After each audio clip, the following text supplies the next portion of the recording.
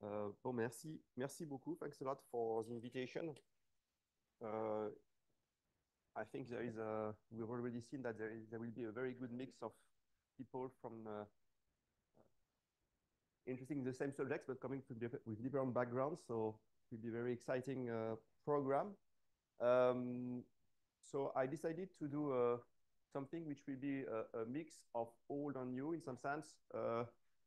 Old, but not for everybody in the audience because I see many young faces. So things we did over the past, let's say, 10 years about um, understanding kinetic Monte Carlo models, starting from Langevin and over the Langevin dynamics. And then I will finish this talk, the second part of the talk, on something which is more recent, something we did with Panos Parpas from Imperial College about some kind of new algorithms to find saddle points. And I would be interested in feedbacks about this. We don't know how far it will go and if it's really new or whatever. So please do not hesitate to interact with me on that. So on the first part from Langevin to KMC is a joint work with, in particular, Dorian Lepetrec and Boris Nectou. So Dorian is in Nantes now, and Boris is in the Université de Clermont-Auvergne. So let me see if it works. Alors, what's the problem? Ouais, non, mais écoute, je vais. Ah bah, c'est carrément bloqué. So one sec. I don't know why. I don't have any. Bon, good. Yeah. So maybe a very general introductions to molecular dynamics, which is about simulating the matter at the atomistic scale to try to get some macroscopic properties from the microscopic ingredient you put in. So the idea is really to replace some kind of some experiments or to maybe interpret experiments with computers. So it has, of course, many applications: biology, chemistry, material science. We've already seen a bunch of applications in the flash talks this morning. So as an applied mathematician, I'm interested in say challenges which can be formalized in mathematics in terms of in mathematical terms. And there are, in my opinion, three main subjects. One which is about improving the modeling, and in particular the force fields. In the background, there is discussion of coarse graining. There is a kind of ideal force field, which would be obtained from ab initio calculations. And the idea is to try to find some good representation of this ideal force field. And in particular, when it comes to model polarizability or water, it's not clear yet how to do this in a faithful way. There is then a question which is, even if you have a good models, it's maybe difficult to sample quantities of interest. So it's sampling problems. It could be sampling the Boltzmann-Gibbs measure. It could be sampling paths. Okay, and both are have their specific difficulties. And then there is this maybe new field which is about how to incorporate more and more data. And there are new things, new questions coming from in this third subject. And here I like to start my talks with this nice picture from Dani Perez, which is about one of the numerical challenge that we face in MD, in molecular dynamics. So on the x-axis, you have the time scale that you can reach with, let's say, a naive molecular dynamics simulations. For people who don't know what is in detail MD, I will come back to that later on, but say it's a way to simulate the matter at the atomistic scale, and it's difficult to reach microseconds, let's say, okay? And on the other hand, you have here on the y-axis the number of atoms that you can simulate. And there are two blue colors depending on the size of the computer you can access. Okay, so in Los Alamos, you can have big computers, so you can go from petascale to exascale. And this allows you to increase the number of atoms. Okay, it's easy because it's easy. You can do it because you can say quite easily parallelize the computation of the interaction force field. Okay, but on the other hand, it's very difficult to parallelize time because it's sequential in nature. And this explains why you have this barrier in some sense. At least with naive algorithms, you cannot go beyond this by just using naive algorithm on parallel computers as they are given to you. So you have to think about algorithms to break this barrier. Because typically, maybe I should mention that many problems in practice actually occurs on timescales which are much larger than this microsecond. Okay, so here are a few examples of hot topics in mathematics for MD. So today I will really talk about metastable dynamics and complex energy landscape, but I would like to mention some problems we've been working on or people are working on so that you can ask questions and interact. So one is about the sampling of reactive trajectories. So it's really a situation where you have two metastable states and you really want to understand the details of how you go from one metastable state to another one. Okay, so from reactants to products, or from the ligand in the pocket of the protein to the situation where the ligand is out of the pocket, so the unbinding process. So this is one subject where people have been working a lot, and it's a rare event sampling problems. I put here a few names of people who've been working on that. Another question which appears a lot in MD is how to sample measures, but with constraints. So on the manifolds, these constraints may come from molecular constraints, or it may come also from when you do thermodynamic integrations, you put constraints because you have a collective variable, and you would like to sample the configurations at the fixed value of the collective variable. So there is this question also which has been looked at. Yes? Sure.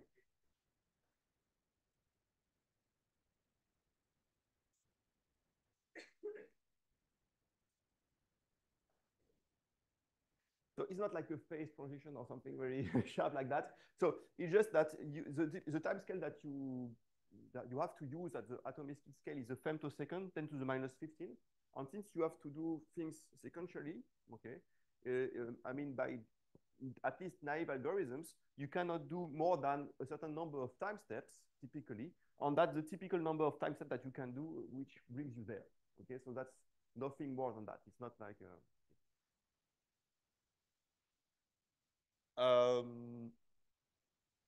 I think Danny set up this, this barrier as a typical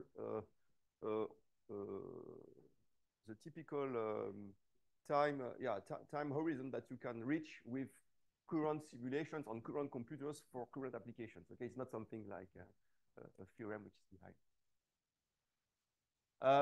There is one question, and I think we've heard a few talks about, a few flash talks about that, which is how to sample non-equilibrium stationary states. So in the situation where you have a force which is not a gradient, a non-conservative force, and you would like to understand the stationary state of the system, there are many techniques which cannot be used in this context, which have been devised for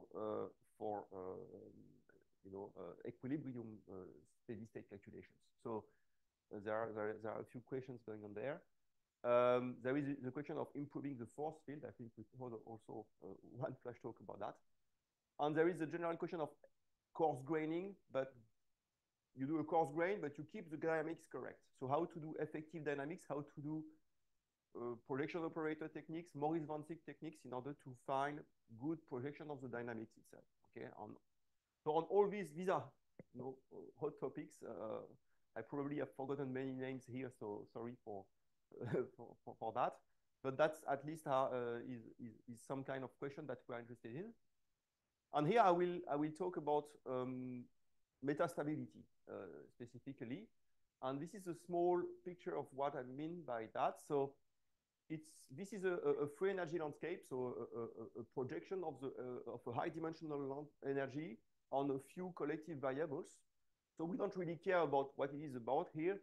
The only thing I would like to emphasize is that what you observe is that you observe valleys which are separated by quite flat regions.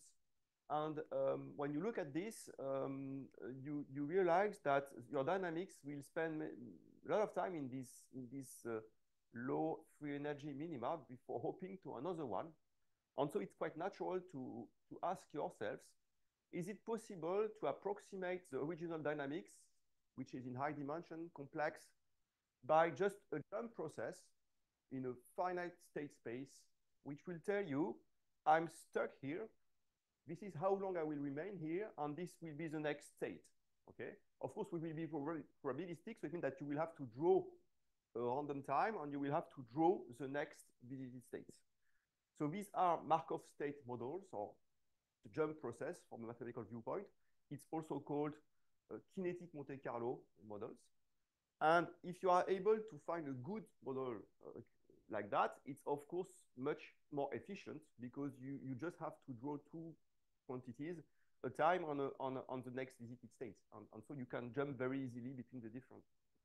So there is a big question, which is, can we use kinetic Monte Carlo to model the evolution of atomistic system? Okay. And the answer will be yes, but in some sense, so it will be correct, but in some limiting regime, okay, under some assumptions. And there are many algorithms which actually use the fact that there is a KMC model in the background, which is true, and that you can use in order to precondition, if you want, or to do some kind of predictor-corrector algorithms, if you're numerical analysis viewpoint, to correct from the errors which are introduced by the KMC and to go back to the Langevin dynamics, which will be the truth for us. Okay, we like the ground truth. So, and these are the accelerated dynamics algorithms introduced by, in particular, by Arthur Voter, Danny Perez, and Tom has a lot of contributions in these directions. So let me go into the details of these two models. So we'll have two models, one which will be the ground truth, which will be the Langevin, or overdump Langevin when we cannot handle the Langevin. And there will be another model, which will be the kinetic Monte Carlo model, okay, KMC. Both of them will rely on this potential energy function that I was mentioning before, which will be given to us, and I will not discuss here in this talk the accuracy of this model. Okay, V is perfect, okay, which is of course not true in many cases, but in particular for biological applications, it's very difficult to have a very good V. But for chemistry, it's not the same. I mean, you can do sometimes quite good approximation, quite good ab initio molecular dynamics simulations. So going back to quantum chemistry, but okay, let's say V is given to you. Okay, it's in high dimensions. D is not 3 times the number of atoms. So this V will come into the picture in both these models, and we would like to relate the two. Okay, that's the question we are looking at. So let's start with the first kinds of models, which evolve the positions of all the atoms and the momenta of all the atoms. Okay, so these are large vectors, okay, high dimensional vectors. The first equation is nothing but the derivative of the position is inverse of mass times momenta, so it's velocity. And the second one is the derivative of the momenta is the force minus grad V. And then you have these two terms which model the fact that you have a system at fixed temperature. So you have a dissipative term minus gamma the velocity, and you have a fluctuating perturbation. And with these two terms, you can check that this Langevin dynamics is, at least under some assumptions, quite natural assumptions, ergodic with respect to Boltzmann-Gibbs measure. Okay, so in particular in the X direction, it samples the Boltzmann measure. So again, this will be the ground truth for us, even for the dynamics. Okay, and you can discuss that. Okay, that's not, but it will be given to us, and that will be what you would like to simulate over very long times to get access to what you are interested in, transition times, or some averages with respect to Boltzmann by doing an average over time. There is a simplification of this, which is obtained by when you send gamma to infinity on your rescale time, or when you send the mass to 0 also, which is called the overdamped Langevin dynamics. So gamma is a damping parameter. So when we say overdamped, it's really the gamma goes to infinity limit that we have in mind. And it's a dynamics where essentially the momenta are always at equilibrium, so they disappear from the dynamics, and you only have the dynamics over the positions. Okay, so it's a steepest descent plus noise. Okay, like a, so it's a gradient perturbed by noise. And again, it's ergodic with respect to that. Okay, so I was mentioning the difficulty of simulating directly these dynamics on the slide where I had these pictures by Danny. When you want to simulate this on your computer, you have to use a time step which is sufficiently small in order to at least integrate the Hamiltonian dynamics, so the one that you would obtain without the gamma, with gamma is equal to 0 here. And it leaves you to, with typical, covalent bonds vibrations, it leads you to a time step which is of the order of femtosecond. Okay? And as I mentioned before, the transitions between metastable states occurs on much larger time scales. So it means that in practice, these dynamics are metastable. So the system remains trapped in some metastable region, okay, for ages. And this is the problem that you have to face when you want to simulate these dynamics over very long times. Okay, you have a stability constraint which forces you to use a very small time steps compared to the time horizon you are interested in. And this is a small picture of what we mean by metastability. So this is a metastability maybe which is quite natural in the sense that it's what you have when you do hiking. I think we've heard about hiking in the mountains. Okay, these are the level sets of potential energy functions, to be the height, for example. And when you want to go from this valley to this other valley, you have to climb up to a saddle point. Okay, a collar. Okay, and so this creates metastability in the sense that when I use the dynamics I've presented before over this 2D, very simple 2D landscape, you see this kind of metastable signal. This is time, and this is the x coordinates. So you see that you remain here, around there, before going there. And this is metastability due to energetic barriers. There are also entropic barriers. So here you have a potential which is such that to go from the left to the right, you don't need to climb over level sets of the potential energy, but you have to find your way through a very narrow exit, okay? And so here's a small parameter, if you want, would be the size of this window. And again, you have this metastable feature. So in practice, you are in high dimension, you have a mix of these two, entropic and energetic barriers. You don't know exactly where they are. And so, this creates the difficulty of metastability, the fact that it will take a long time to leave a metastable state, okay? So energetic entropic barriers, okay? The picture is here. And I have this very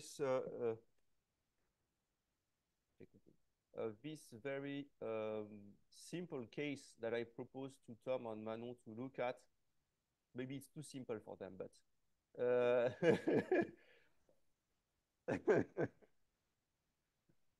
I think Noe has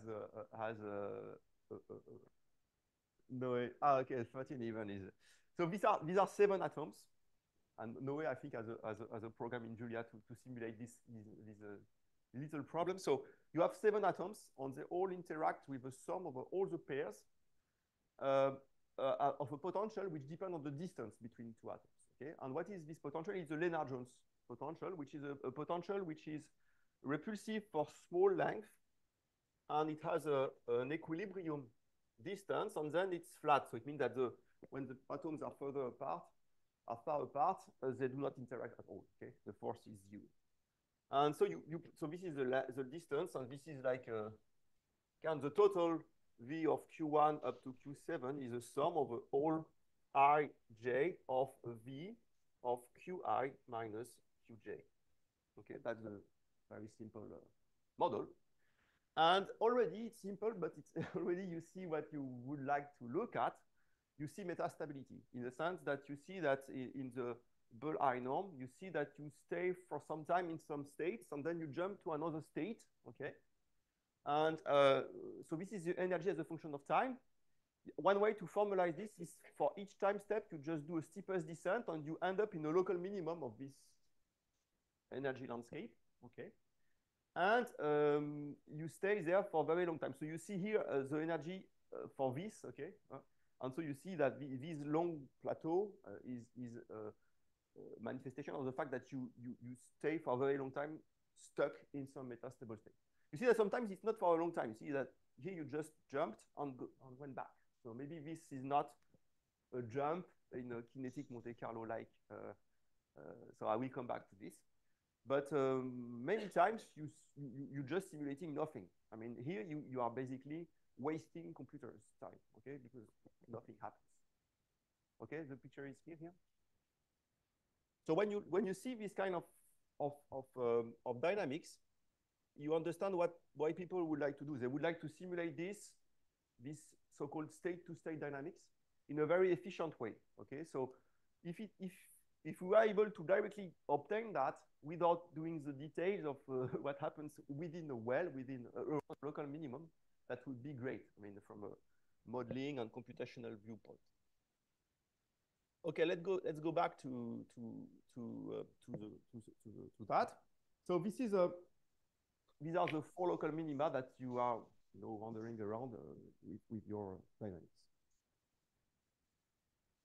So in order to formalize a little bit what's going on, so I will concentrate on the overdamped Langevin dynamics, and I will explain what it can be done easily but can also be done for the Langevin dynamics, and what for the moment we have not done on the Langevin dynamics. So let's focus on this, the overdamped. So what's going on? So we have a state, okay, and it takes ages to leave the state, okay. So for example, you can think of a state, and that will be the focus of this talk, as the basin of attraction of one of the local minima of B, okay. So you have many local minima. In this case, you see up to renumbering, okay. You have 4 of them, okay. And so this creates a partition of your state space. Okay, you start from a point, you do steepest descent, you end up in a local minimum. And so let's consider one of these states, so one of the basin of attractions. And let's look at the time it will take on the point where I leave this state. Okay, so this tau s is the stopping time. It's the first time I leave S, starting in S. And xts is the first exit point. So when I simulate these dynamics, I'm actually, at the end of the day, simulating one sample of this. Okay, it's one exit. Let's have a look at, in a Jeff Markov model, what is this tau s, x tau s, okay? And this is what I do now. So this is the second model. In a kinetic Monte Carlo or Markov state model, so this is going just a jump model. What you do is that you have your state S here, okay? You divide your boundary into, you make a partition into sets, okay? And these sets are associated with a transition to another, let's say, basin of attractions, another neighboring basin of attraction, okay? So here you have 4 of them, let's say. And then what you do is that you associate to each of these possible exits a rate, okay? So you would have a K1, K2, K3, K4, okay? And then you will see that the exit even from this in a KMC model is very easy to sample, because what you do is that you draw a random variable which is exponential with parameters, the sum of the kj, to get the exit time. Okay?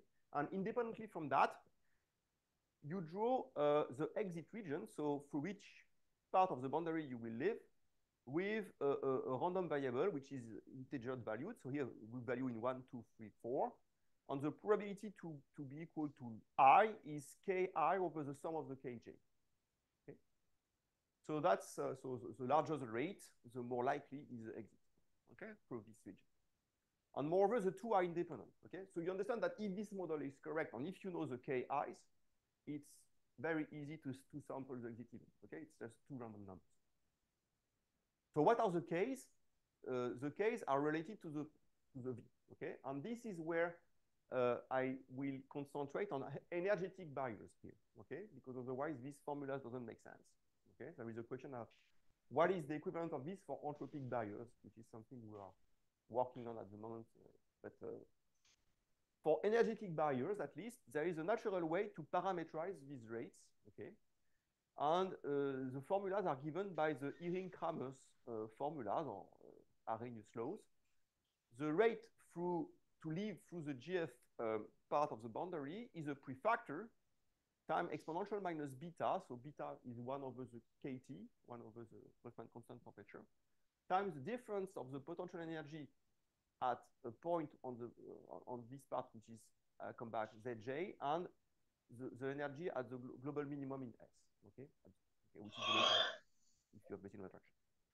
So what is this ZJ? ZJ is the minimum over this part of the boundary of the potential. So it's a saddle point. Okay, so when you have a basin of attractions, and you take a minimum on the boundary, you have a saddle point of your potential energy. Okay.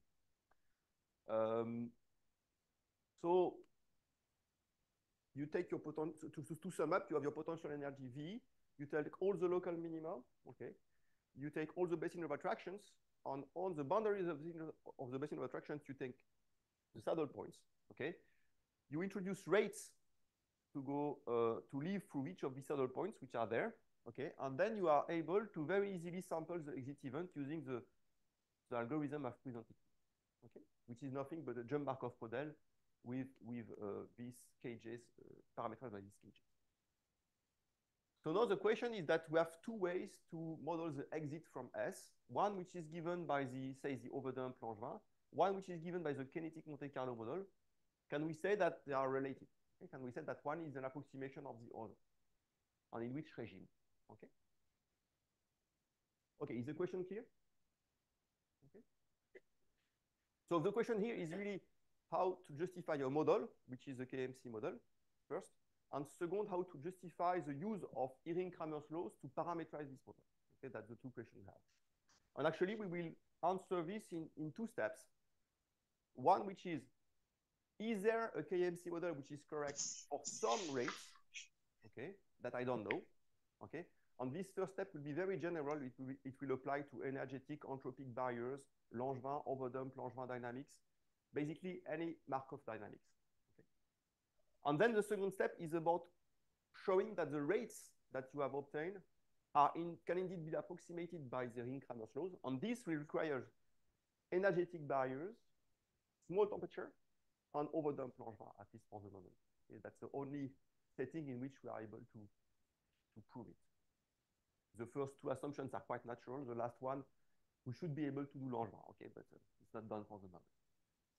So let me go through these two steps. The first one is why a kinetic Monte Carlo model is correct, okay, to model the exit event.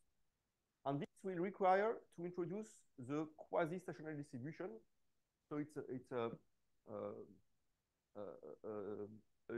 I will explain what it means, but basically it's the formalization of the fact that since you remain trapped for a very long time in a state, basically you forget the way you enter the state and you reach some kind of local equilibrium. And this will be the QA.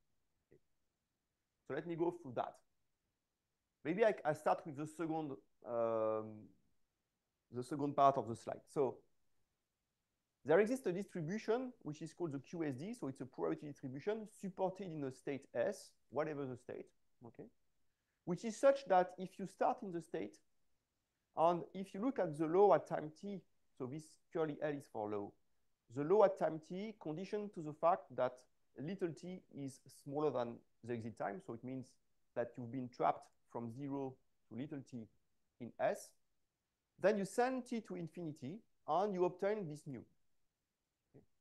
So this is a way, I mean, if you think about it, this is a way to formalize the fact that you are in a state, okay? You enter the state, S, and you've been trapped for a long time, okay? For a long time means that you reach this before leaving, okay?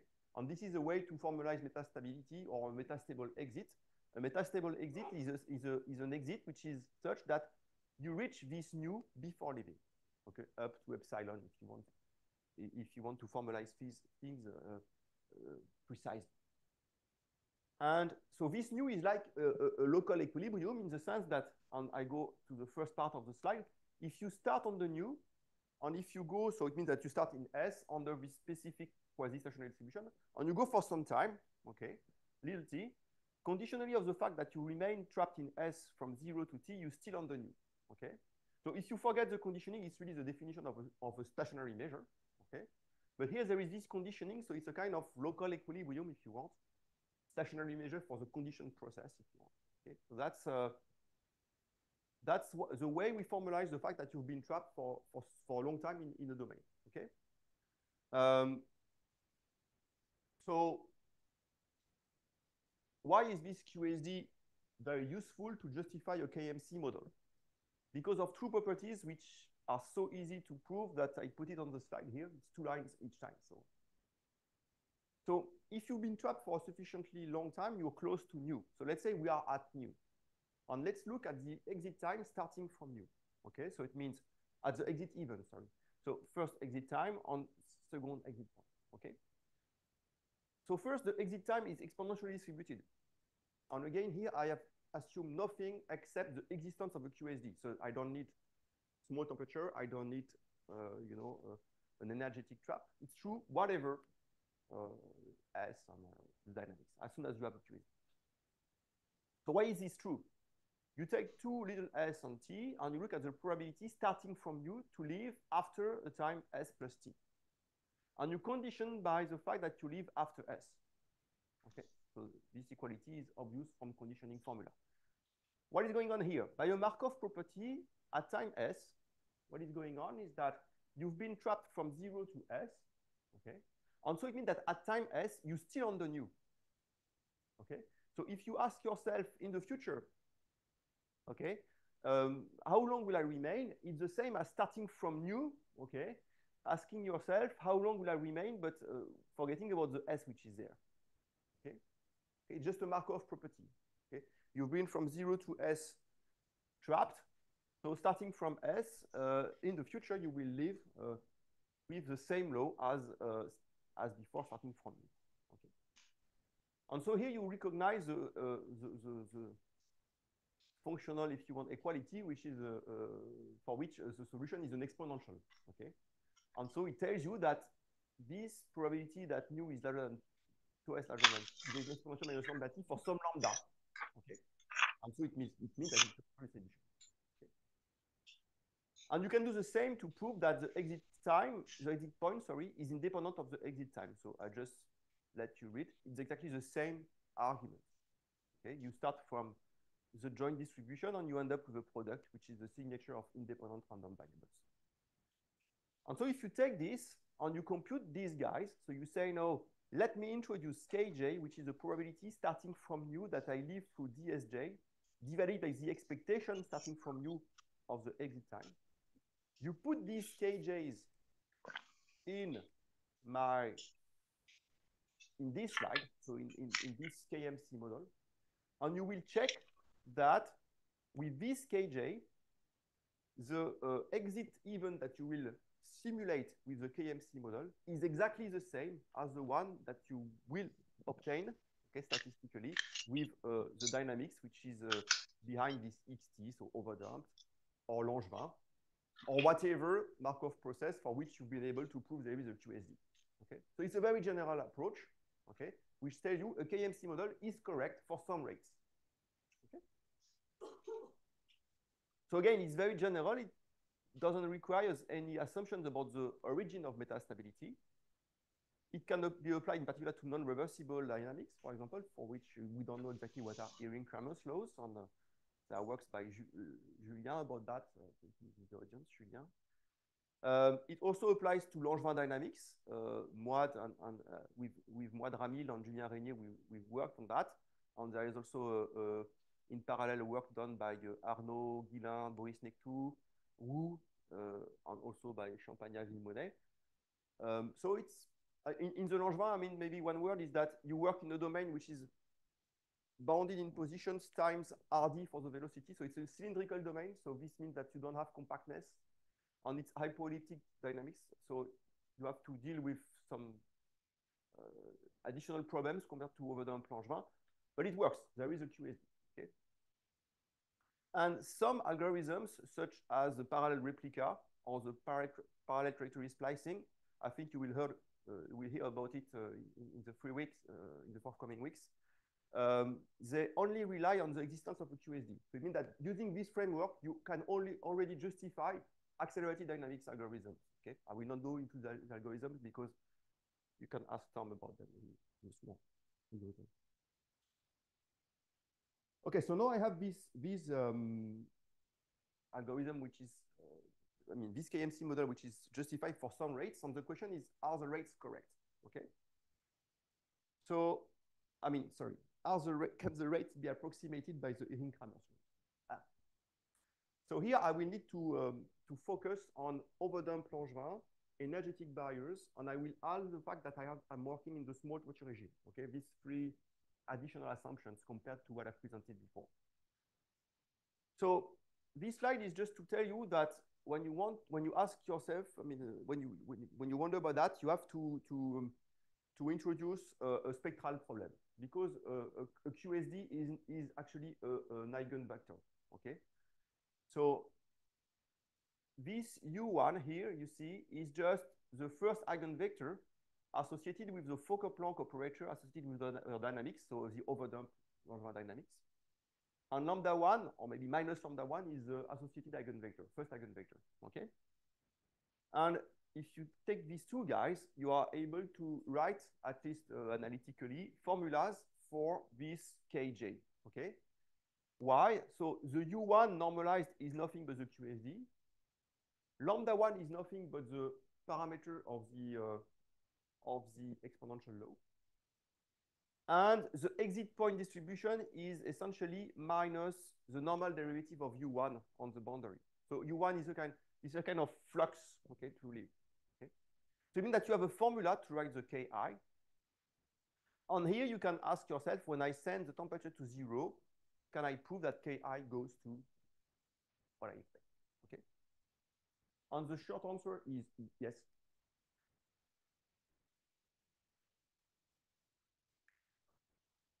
Already, so this, so I can write a formula like that for the Langevin.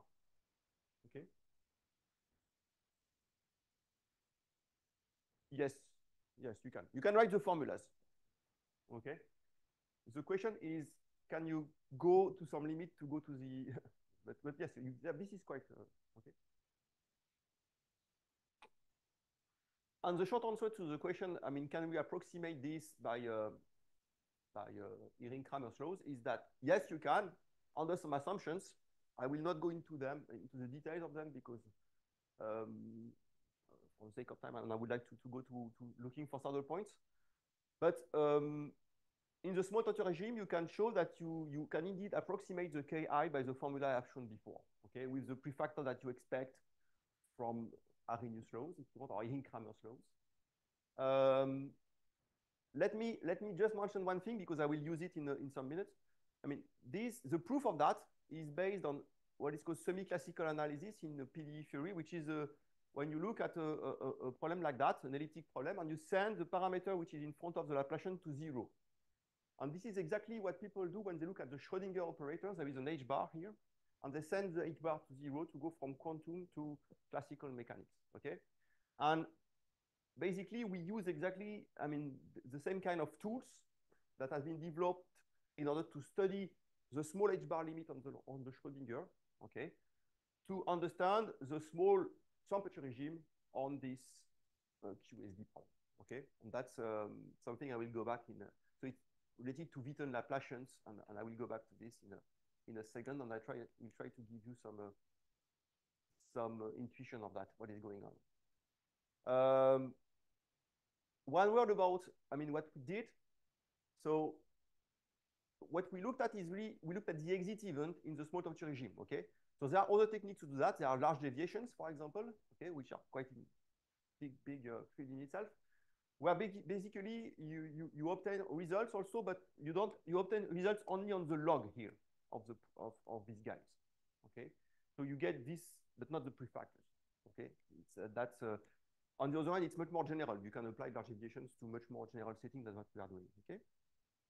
There are PDE techniques also which have been developed in the same, like large deviation is more probabilistic in nature, and there are PDE writing of this too. And let me mention, I mean, insist on the fact that it's a local approach that we have in nature. So we are really looking at the exit event, not at the spectrum of the whole operator on the whole domain, for example, which is something which has been developed a lot by Bouvier, Schütte, and let's say, yeah, German school.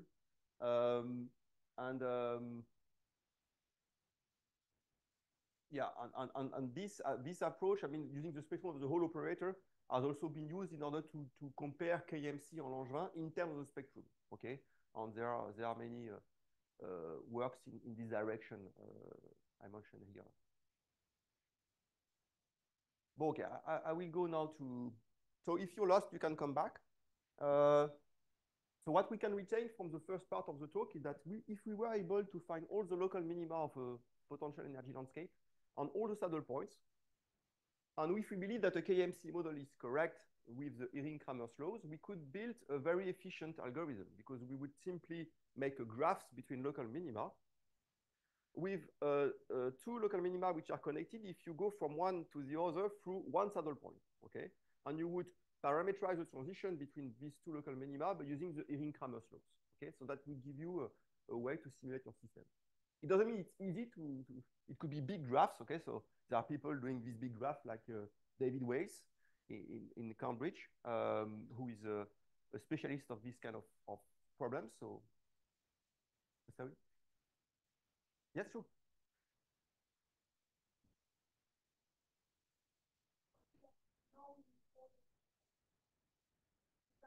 Yeah, assume that. Yeah.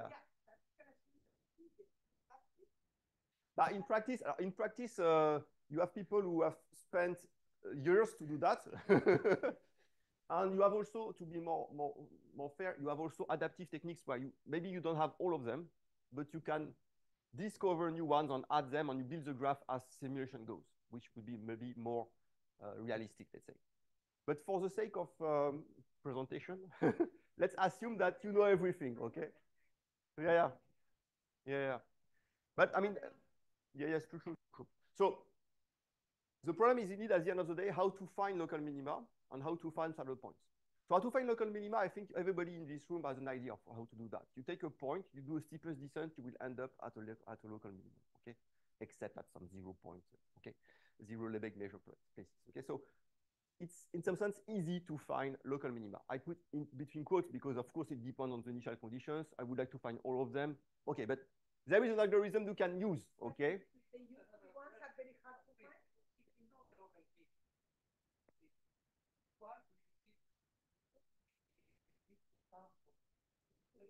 No. I don't want to sample that. I want to sample the dynamics. I want to sample so I don't want to sample the local minima.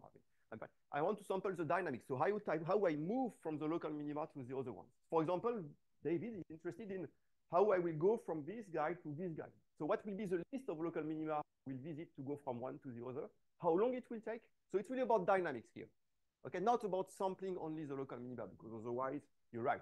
Okay, so I really need the saddle points then in order to understand the transitions. Okay, so local minima are not enough. I need saddle points. So, and then the question, which is quite natural, is how to find saddle points.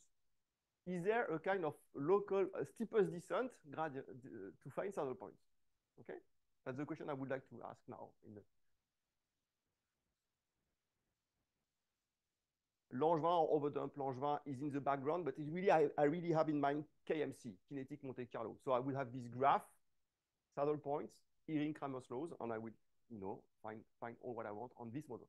Okay. Yes.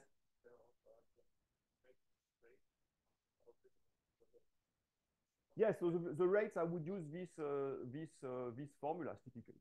Okay.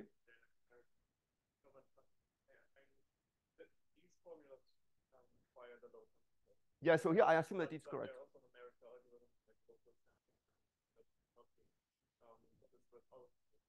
That's true. That's true. You can, for Markov state model, for example, for bio, the rates are not given by that, but you would be able to, with only the let's say the QSD approximation in my language, you would be able to find the rate. Okay. But I mean, finding the saddle points, even in this context, would be important to actually build transitions. So that's the question. So is there an equivalent to the steepest descent to locate saddle points? Okay, that's one. Okay. So what are the standard methods to find saddle points? There are two types of methods. One which are called double-ended methods. So I give you two local minima. I just throw a rope between these two local minima, and I just do a steepest descent on the rope. Okay, I think you can see the picture. Okay, so the names are nudge elastic band, string method. All these are numerical versions of the mountain pass theorem, which tells you that when you do this, you will end up in some local minimum. Okay, in some saddle points, sorry, somewhere. okay, along the path. The problem is that it depends on the initial path. It's local in nature, okay, and you're not sure to converge actually. So, numerically, you can show that it's not clear that it will converge. Okay. You have single-ended method, so it means that you start from a point and hopefully it will go to a certain point. Okay. A Newton method will do that. Okay. The dimer, the art, gentle ascent dynamics, all these are single-ended methods.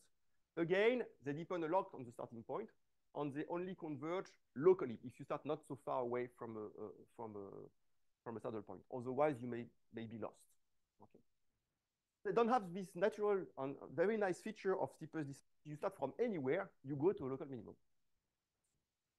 How to recover this nice stuff? So what is the steepest descent? Typically, that, I mean, I will start with what it does. So you have steepest descent plus noise. Okay. Why does it work? Let's take a PDE viewpoint. Okay, I come from PDE, so I often go back to PDE. So I take the Fokker-Planck equation associated to this, so which rules the evolution of the density.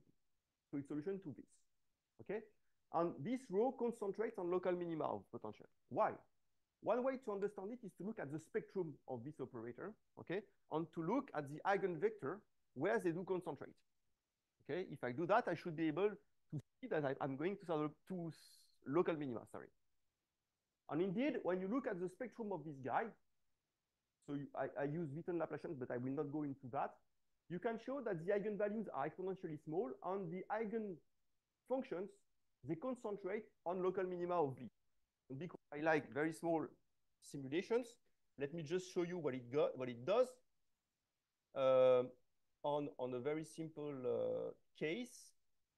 Alors, ça, je vais virer, which is there. So you see, I just simulate the Fokker-Planck on a 2D. So this is, maybe I should show this. It's a 2D, a two-well potential in 2D. This potential here, two wells on the saddle point. And this is what the Fokker-Planck equation does. But it goes to 2 peaks in each well. Okay. So you see, since the eigenfunctions concentrate in local minima, of course, you see it in the Fokker-Planck. So what would be great would be to get an equivalent of the Fokker-Planck equation, but to find saddle points on the this you can do. So you can essentially take the gradient, if you want, of the Fokker-Planck. So you will work on eigenforms, on one eigenform. So you will work with vector-valued functions. And on this vector-valued PDE, you will show that the eigenvalues, there are as many small eigenvalues as you have saddle points, and they will concentrate. Yes. Alors, the Witten Laplacian is a Laplacian where you take into account the fact that you have a potential energy in the background, which is not. So when you take V is equal to 0, a Witten Laplacian is just the Laplacian, hot Laplacian. Okay, so that's. And when you introduce a distorted, if you want, differential with a potential V, you end up with the Witten Laplacian, which has exactly the same spectrum as the operator L star, which I have here. Okay, so it's a way to look.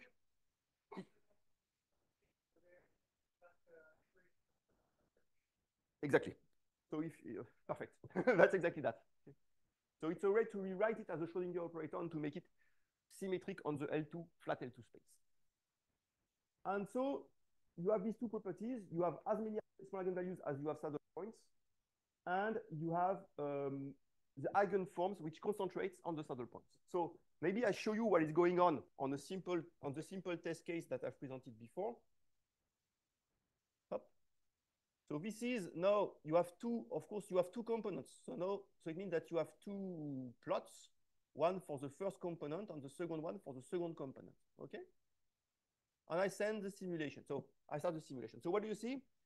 So first here, I would like to draw your attention to the y-axis here. So the second component goes to 0, 10 to the minus 12. So basically, this goes to 0. On the first component, it concentrates on the saddle point. It does what the theory tells you, okay? But it's better maybe to see it. Okay, so that's a good news. I mean, if we were able to simulate these vector-valued PDE, we should be able to locate saddle points. So now I would like to go backward to start from this PDE to find a probabilistic interpretation which would allow me to do a simulation of the solution to this, but in high dimension. If you think of, you could say that this stochastic differential equation is a way to simulate this guy in high dimension. Okay, and I would like to find a probabilistic interpretation to the PDE I've just introduced here.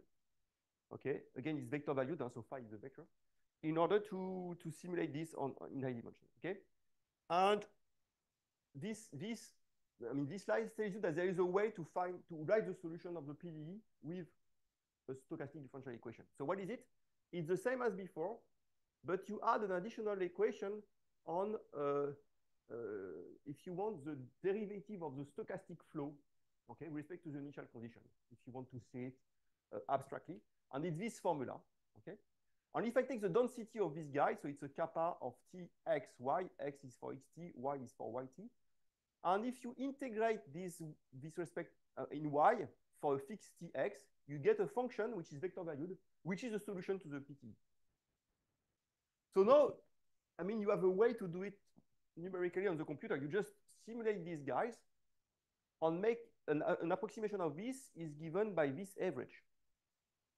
Okay, so I do an average at a fixed value of xn, if you want, of the yn. Okay, and these particles, I mean, there will be many particles, no? They should concentrate on the saddle points. Okay, and I don't have time to go into the details of the algorithm, but I finished with just a picture of what is going on. So you will see particles.